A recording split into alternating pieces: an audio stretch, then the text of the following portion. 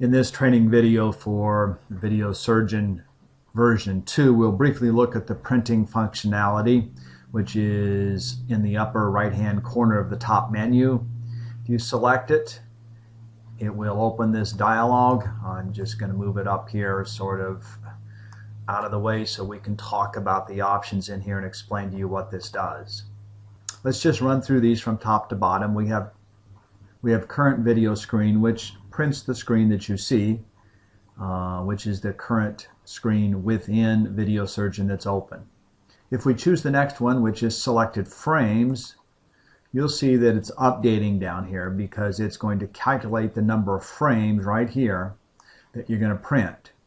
And by selected frames, we are selecting those frames using the selection tool right here.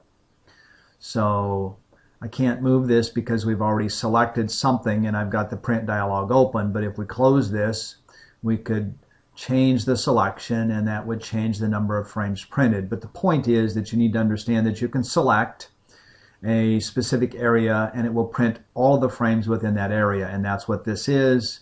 And when you select this, it will tell you how many frames you're going to print. And that's important because if you select something you're going to print 1,000 frames, you may want to rethink whether you really want to print that many frames. The next option here are the frames before the current screen.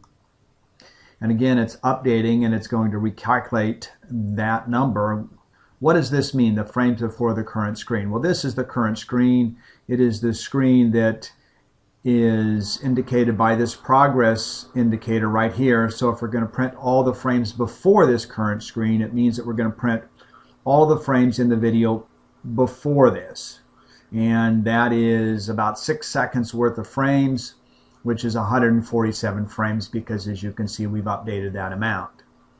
If we select frames after current screen, it'll select and print everything after this screen, and that's going to be 6 seconds less a minute 10, so about a minute 4. So you're going to have 64 seconds of screens there, which is going to be at about 30 screens per second, is going to be something on the order of 2,000 screens. So again, if we select this, and I'm not going to because it'll take a little bit to recalculate it. Lastly, all frames, meaning that it'll print every single frame in this video. But again, just so you understand what you're getting into, if you do these options are here because they are useful for some people. I mean, if there's a particular area of a video, for example, that you want to really focus in and look at, and you want to see it in hard copy on paper, and you can select, as we have here, you know, a small segment of it, you can print all those frames and stack them one after the other and see the progression of what's going on in that video in a hard copy in front of you. The other options here then at the bottom are simply you can select the printer which you want to use. You can select the letter size, and you can select the number of copies and the number of items per page. So if we wanted to put 4 in here, that's obviously going to give us 4 items per page.